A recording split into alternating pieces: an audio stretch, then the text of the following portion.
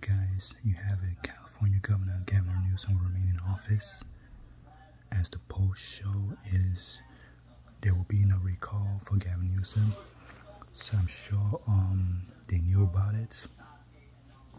As you can see, it's 66%, which equals 5,000 votes, and 503,248 yes is the recalling, which is 2767903.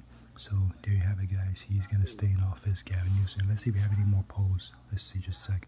As you can see, he defeats the recall right here. More projection that he defeated the recall. As you can see, he survived GOP-led recall. And this is what Fox News said as well about the recall.